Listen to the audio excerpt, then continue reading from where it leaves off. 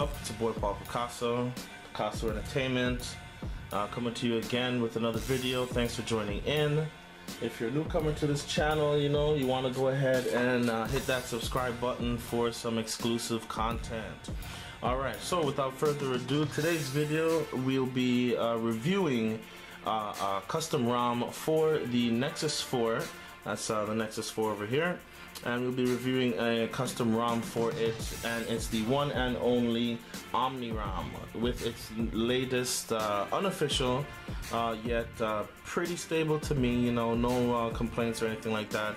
But it is OmniRom 4.4.1 for the Nexus 4, so we're gonna go ahead and jump right into that.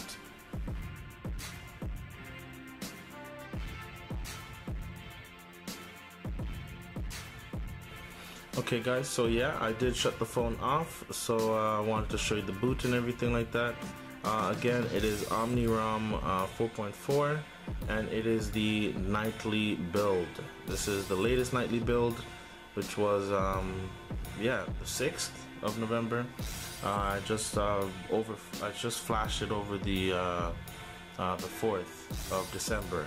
Sorry, not November. So standard OmniRom boot logo. We're gonna let that boot up.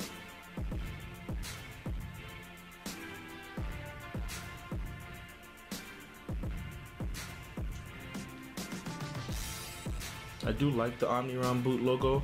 I have a few custom boot logos, so I might just flash a different one if I get tired of seeing that OmniRom boot logo. Okay, so this is the standard KitKat lock screen, as you can see. You got your time. You are able to. Well, we'll get into that later on. Okay, as you see down here, the KitKat, you are able to swipe up, get straight into that. The little camera icon over here, as you've seen from my other videos with the 4.4, that KitKat ROM from the Nexus 5, the what was it? I think it was the N5, sorry, that N5 port. I do have a video of that. It's an actual ROM of the Nexus 5 ported to the Nexus 4. Yeah, alright, so we're gonna go ahead and unlock the phone, and there it is. You are greeted with basically the Google Experience Launcher, or GEL, G-E-L. Okay, and as standard, the only thing though, you don't have that voice command. Let's just try it out and show you. Okay Google. See, you don't have that voice command. So okay, and of course it is just the regular. I'm sure you guys have already seen the Google Experience Launcher. I'll just run through it very quickly. You swipe to the left, you are presented with Google Now. Some ROMs you are able to say okay Google, and it would pop up. This ROM doesn't have anything like that. So yeah, but OmniRom is pretty sweet. I do like it. You have the standard KitKat dialer. Of course, nothing different there. Standard KitKat dialer. Of course, Hangouts is the you are able to set that as your default messaging app, and yeah, everything else is the same. You do have those big icons, no widgets on there, anything like that. So standard, you want to add apps, add screens. You do it like that. If you were to remove all the screens, yeah, if you were to remove all of the screens remove all the apps from the screens, then you would go down to one screen. And that's, yeah, as I said, that is the basic Google Experience Launcher. Now there are a few things with OmniRom, so what we're gonna do, we're gonna go ahead and go into settings. And oh, sorry, that's actually settings for Google Experience Launcher. Open the app drawer. We're going to navigate to settings, open up settings, and this is what settings looks like, which of course nobody is unfamiliar with. Let's zoom in right there. Okay, so of course we got your Wi-Fi, your Bluetooth, data usage, and more. And here we go. Now again, like I said, flashing this from 2 nightly builds ago, I thought that they were going to do something more other than just changing this.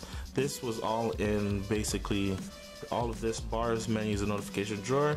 On the last 2 nightly builds, we're actually in just one tab basically. So of course with bars, you hit bars, you're able to do brightness control, notification count, show the number of pending notifications, and indicators for network speed and network activity. Pretty straightforward. Going below that, then you have menus. Sorry, that's not menus. You have menus, and of course it's just it gives you the option to select screenshot in the power menu. And below that we have notification drawer, where you have this nice little thing here that I kind of like. It's the contextual notification panel header or something like that. Basically it sets the background of the notification panel header to an image based on the current date and time. So just to show you an example of that, if you go ahead and swipe down the notification there, as you see on the top there, you have that nice little blue sky basically. If whatever time of day and you swipe down, you will have something basically corresponding to the date and time of the day outside. Okay, and last but not least, what I actually really like a lot, taken from the Moto X, would be, as you see right there, active display. Now active display, I love active display, just because it gives you a nice little way to deal with your notifications without having to basically open the phone. So of course, straightforward. Once again, you have enable, obviously, then you have the notification text, all notifications, hide, low priority, things like Google Now updates. You have pocket mode, so basically if it's in your pocket and you pull it out of your pocket, what do you want to see? You go into that and you're able to get the notifications only, turn it off, or always. And I'm assuming always just means you're gonna get everything. I'm not too sure, so yeah. Read display notifications, I just set it to 5 minutes because that's the estimated time I might look back at my phone.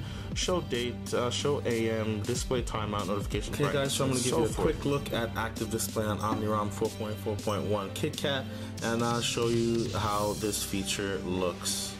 Okay, so what I'm actually going to do is go ahead and send myself an email. So let's just continue the chain. Okay, there we go, and let's wait and see how that works out.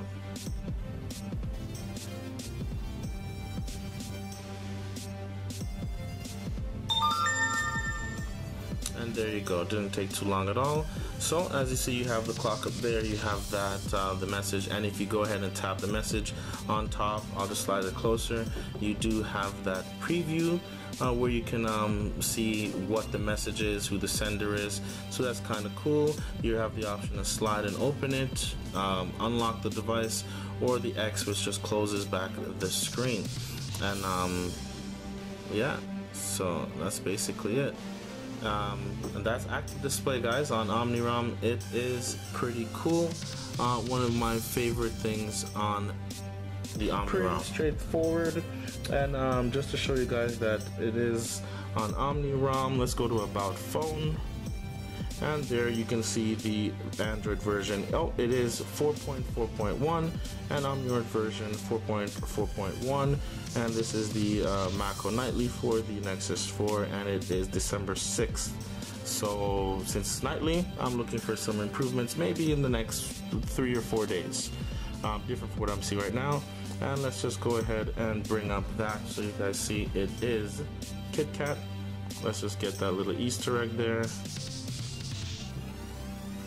There you go. Oh, I kind of skipped the other one. Let's go back. There you go. 4.4.1. Okay, and that is OmniRom. And of course, you know, everything else is the same. You have the printing. You have yeah, that's basically it. There's something else. Of course, you're able to choose your home. There was something else, I think. Okay, this is what it is. Now you also get the option to put that clear all button in the recent app drawer, and you get to choose the position of that as well. And I'll just show you what that looks like here. So I go ahead and hit the recent button, and there you can see in the bottom left corner you have that clear all button. Okay, and guys, that is basically it for OmniRom version 4.4.1. Okay, everything else is standard, straightforward KitKat. No dramatic changes yet. I'm actually waiting for them to bring back that multi-window to OmniRom for the Nexus 4. I did fall in love with multi-window when I first flashed one of the first OmniRoms for the Nexus 4. You had that multi-window. It was pretty cool. The screen's quite small compared to something like the Galaxy Note 3 or anything like that, but multi-window is still multi-window. Alright guys, so that is a look on OmniRom 4.4.1. Alright guys, if you liked the video, please hit that like button, give it a thumbs up, share the video, you know, leave a comment, let me know what you think about this. Are you on KitKat yet? What do you think? If you have a Nexus 5, did that 4.4.1 update improve the camera like they said that it was going to? Let me know. Leave a comment down below. Hit that subscribe button for more content like this, guys. And it's your boy Paul Picasso, Picaso Entertainment, with another review. Signing out. Peace.